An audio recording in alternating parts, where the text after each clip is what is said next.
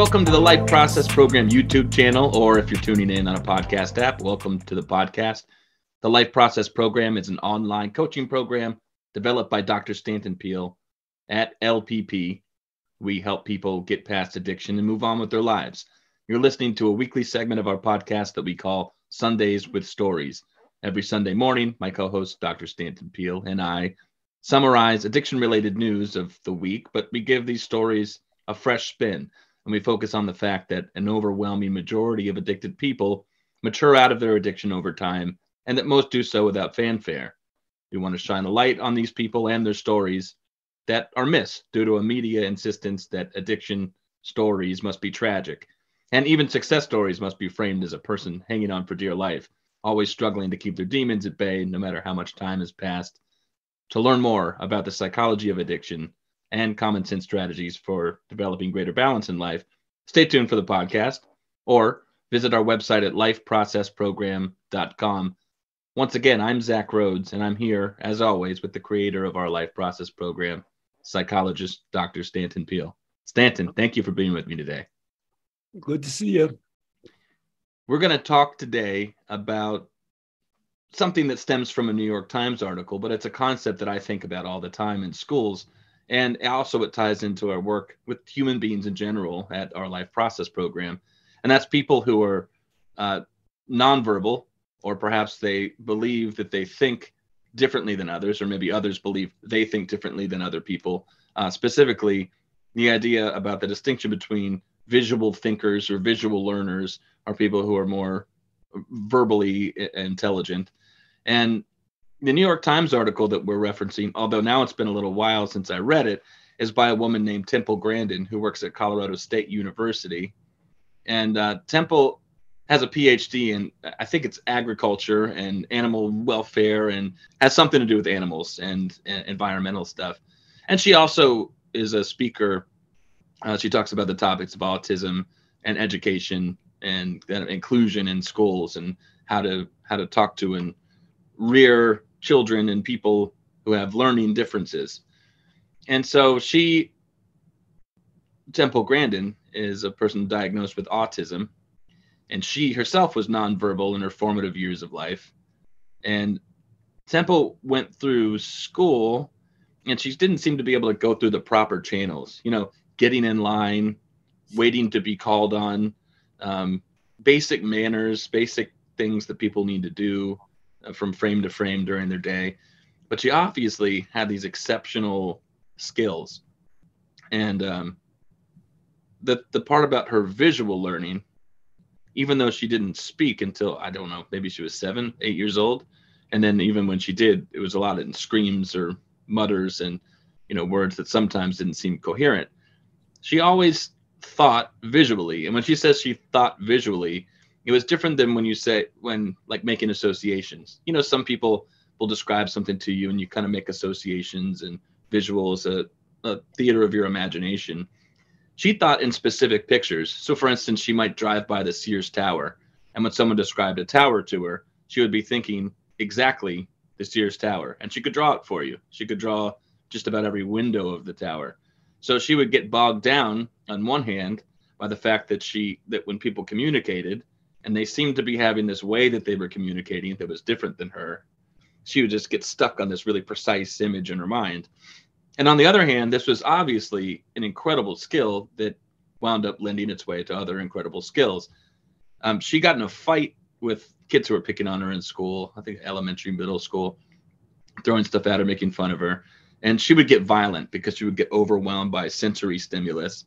And she wound up getting kicked out of her school because she hit or threw stuff at some of the people making fun of her, and it just happened on repeat again and again. She seemed to always get overwhelmed to the extent that she wasn't learning in school. So she had something going on that was impairing her ability to be a normal kid, have a normal day.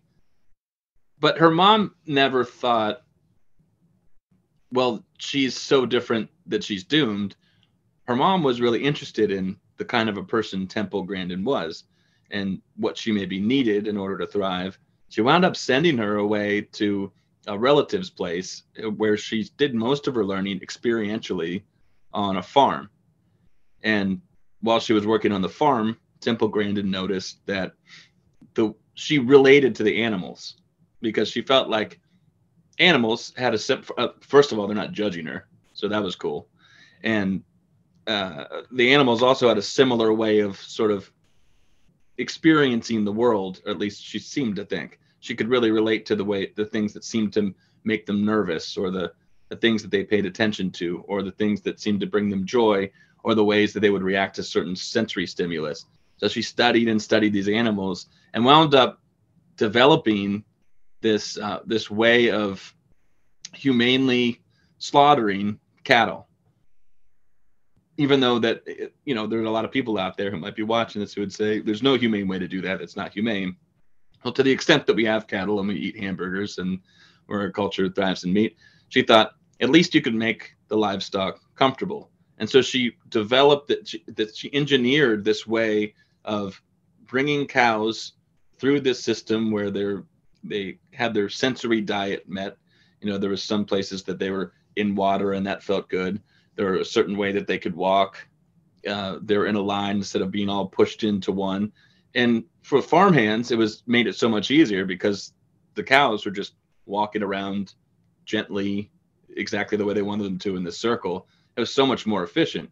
And the way the Temple was thinking about it, it's actually the way that the cows wanted to be treated. They felt like, no one's throwing all this sensory stuff at me. So she went from that being this farmhand because she's sent away from a normal school to developing all these skills and ideas. And people on the farm were thinking, this person's freaking brilliant. She's making my life so much easier.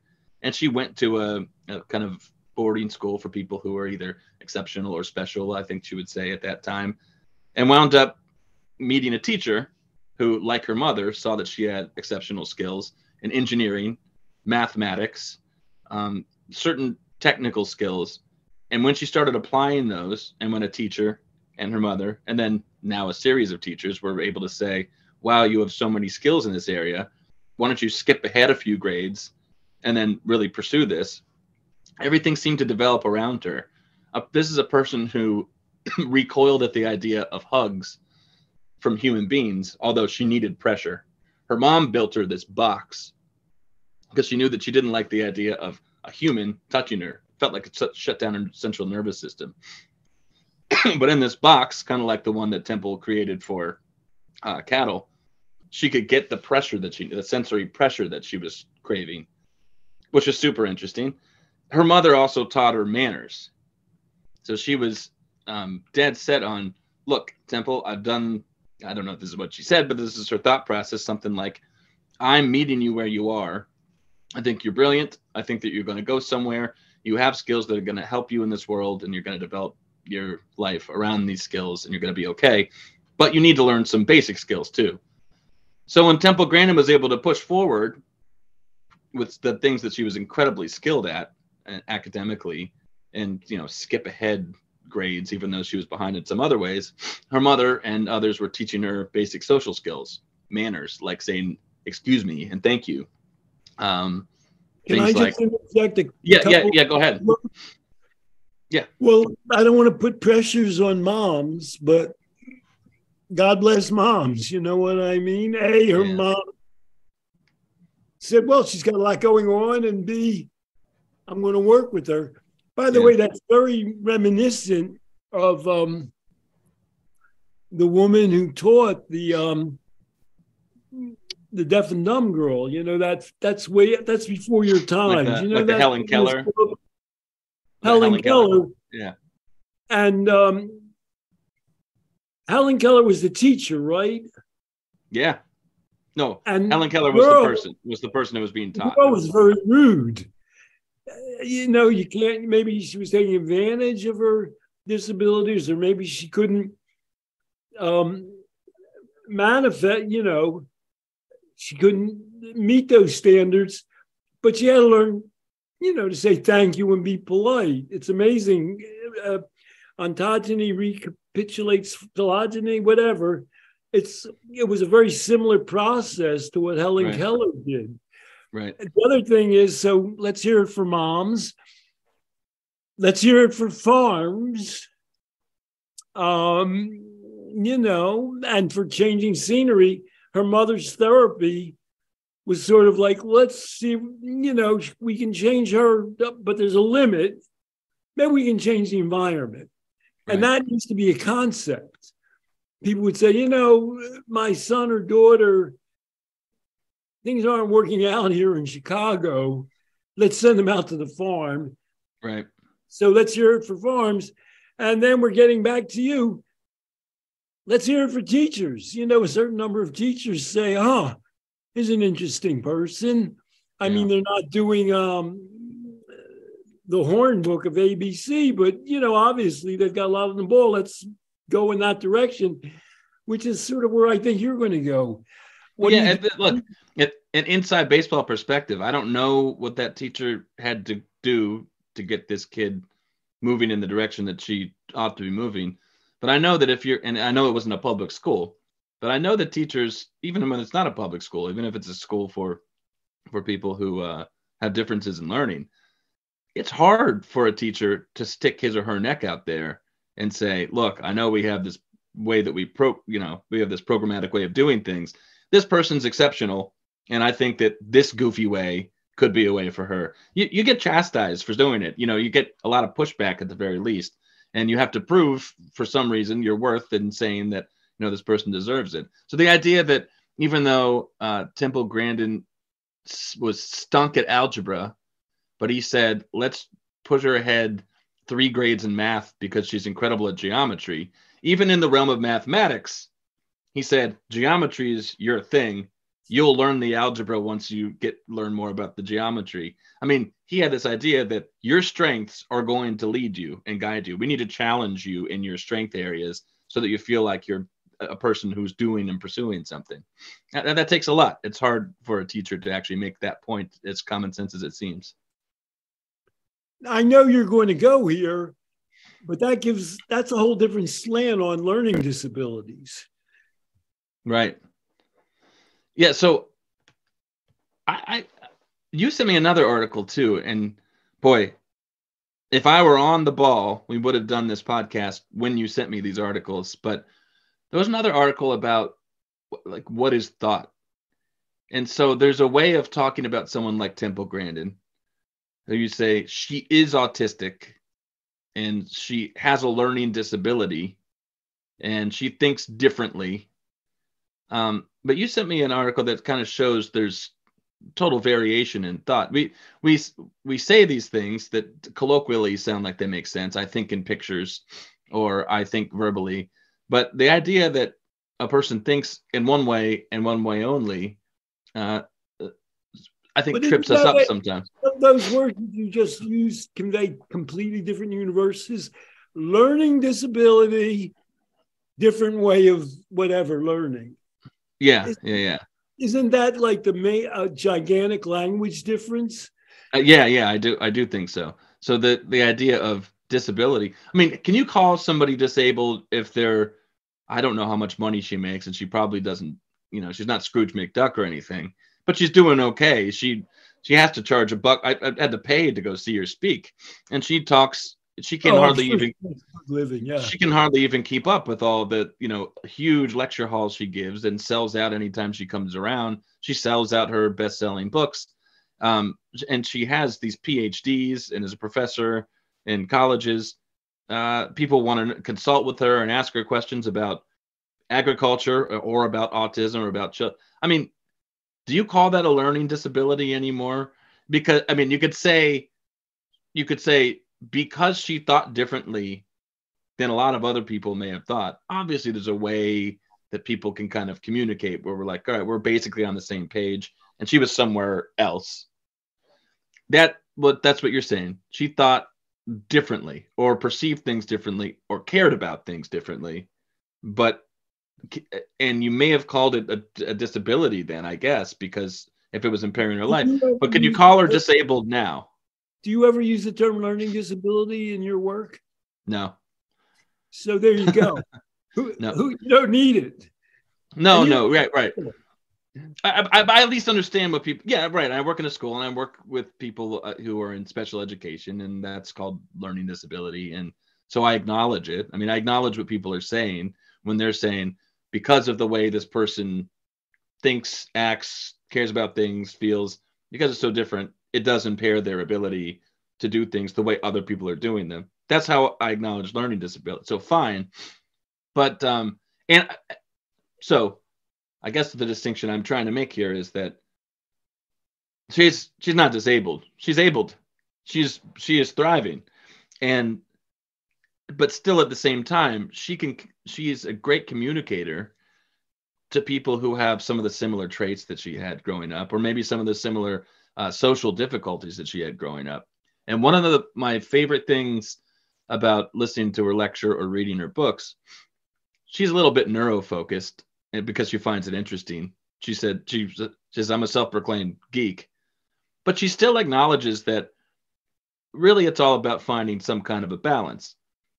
She was really grateful to her mother and her teachers and people who recognized her talents, who said, push that ahead and then everything will kind of develop around you. But nobody just said that'll happen magically. They watched her develop. And then like her mother said, look, you need to know if you're at a restaurant to put your napkin on your lap, to say thank you to the waiter, to say please in line now that you're speaking. You need to know if you're going to be going to universities or pitching something, you need to know the dynamics socially. And sorry, but for some reason, you're going to need to care about that. And she didn't need to tell her to care because she cared, but she needed to show her those nuances and explain why people care about them. So I thought that's interesting. The distinction between you and I have an extra. Oh wait, hold on. Let me just say the last part. I know I was rambling on, but the last part there is an idea, and I think it's a dichotomy that shouldn't be one. That we talked about this neurotypical movement, the neurodiversity movement, and there's an idea that okay, it's just diverse. It's just one part of the spectrum of diversity, the way a person thinks, and just honor everything about it. But there's also a part of that says don't be evil and try to teach them things. People who think differently, don't try to teach them things that you care about. The Temple Grandin's saying, no, there really are things that'll help you along in life. You want to know how to balance a checkbook. You want to know how to say please and thank you. You want to know what other people care about. So I think I find that interesting about her, the way that she speaks. Well, sorry, go ahead. That's part of your job at school. You're a little bit of a translator. Yeah. You came from, it's such a stupid term, neurodiverse background yourself. So you're very sympathetic to neurodiverse people. We used to use the word different before we had neurodiverse. On the other hand, you get a paycheck from a school where people sort of have to graduate and hit some benchmarks. So, render unto Caesar what is Caesar's. You're sympathetic to the idea that there's some, they can't blow up the school. They can't just wander around the classroom. And there's a couple of benchmarks they have to hit before they graduate. So you're sort of translating between fucking neurodiversity and, getting your diploma. You're in that realm. Right. I mean, what am I but a liaison? And so there is my role, my job, I think, is to get out from being the middleman and let people learn how to communicate their needs. That's the thing that I think people need to learn. You need to be able to advocate for yourself to the extent that it's possible for you to do. By the way, there's a 5th grade special educator at one of the schools that I work. And I went in the other day, there's a kid in the school who will say, every time he sees me, like almost like it sounds like a DJ, he'll say, Mr. Rhodes. And it's a funny guy. And I went in past her office the other day. This kid kind of sets up in her office most of the day while she's getting other work done. She's engaging him too. And he said, hey, Mr. Rhodes, come on in. And I thought, huh. So I went into the office, pulled the door, and there was a string attached to the door. And they had developed what looked like a series of lasers, like you breaking into a bank or something. And when I opened the door, the laser went off, and they had this special educator had an air horn that she was blowing. And they were, it's like I tripped the wire, tripped the alarm. It's so funny. That sounds so wacky.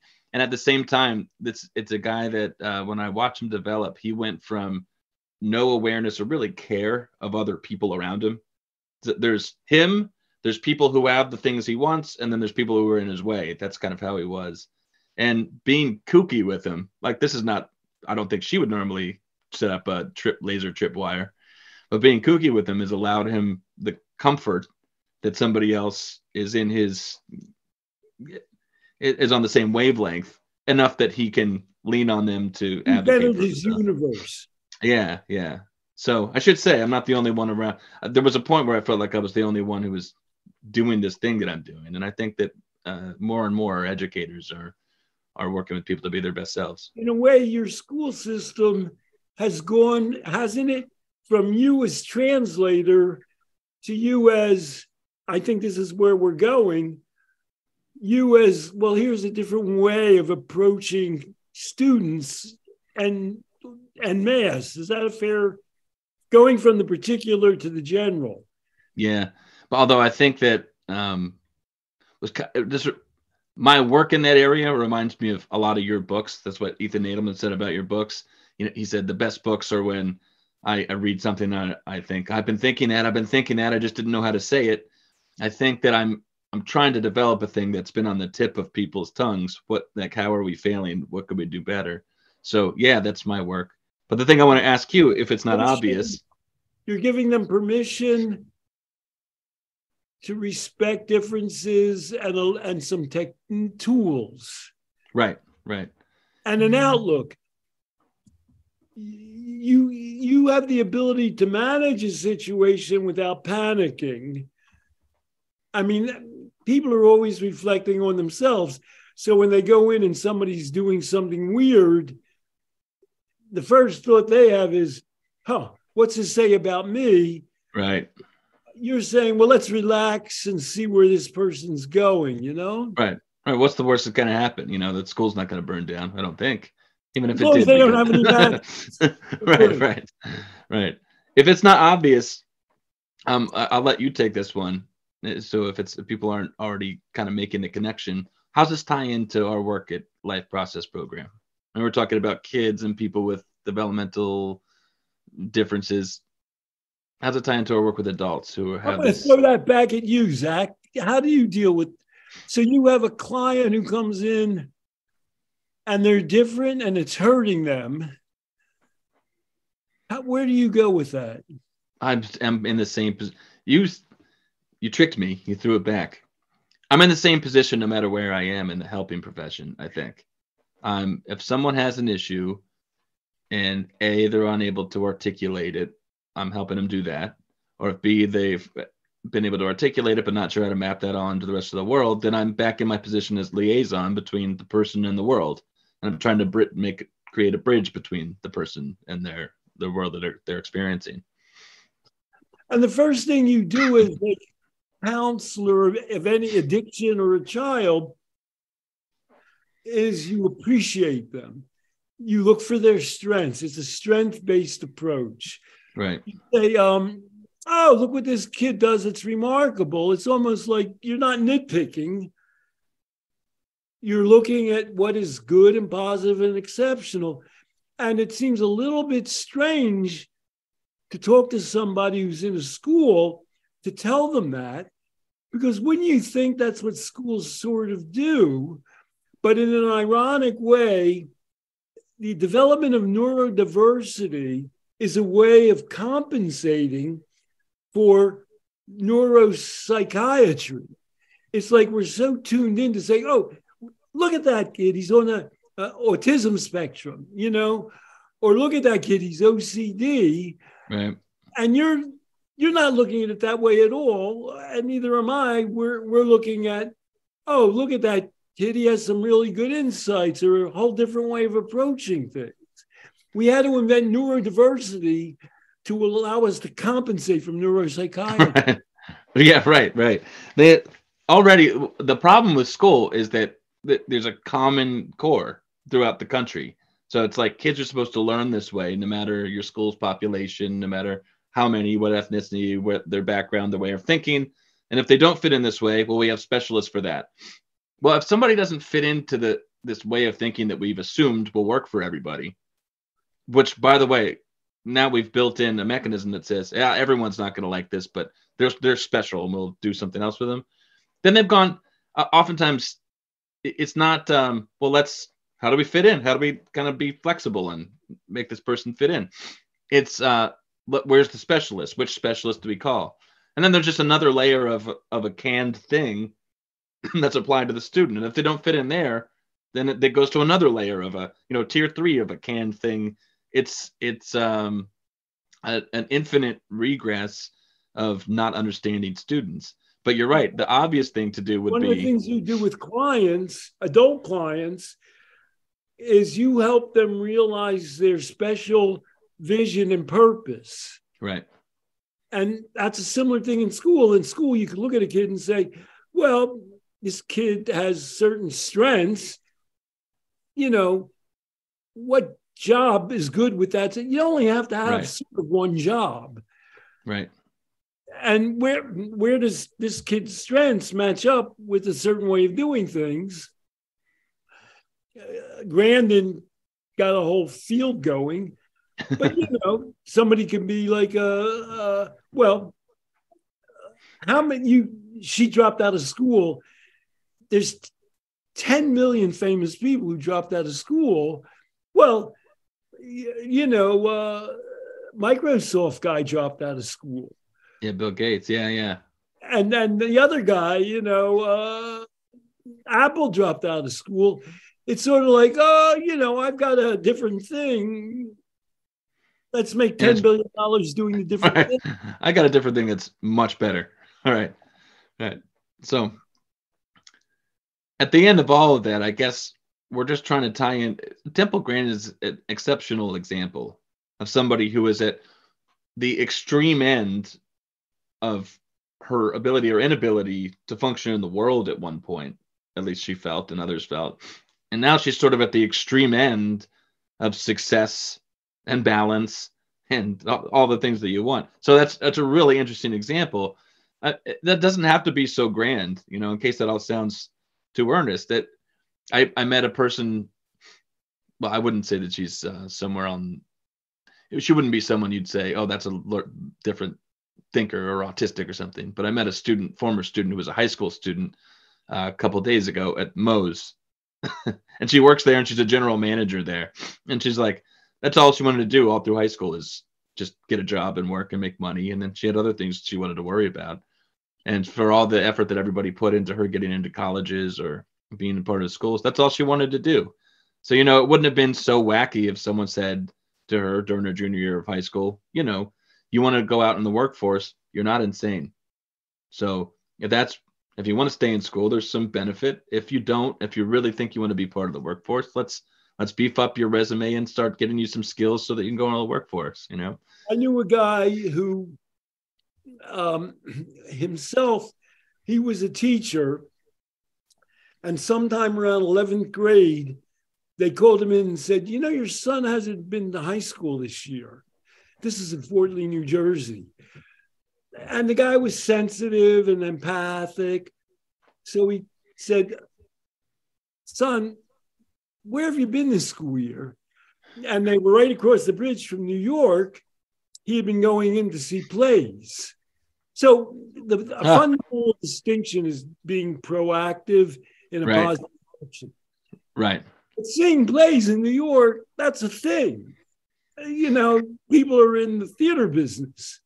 And he ended up being his son. The guy had to calm down. His son ended up being Edward Albee's producer, who's a famous playwright. Edward Albee needed a guy, a director, to go around the country setting up his performances. That's incredible. And this kid had that job skill thing.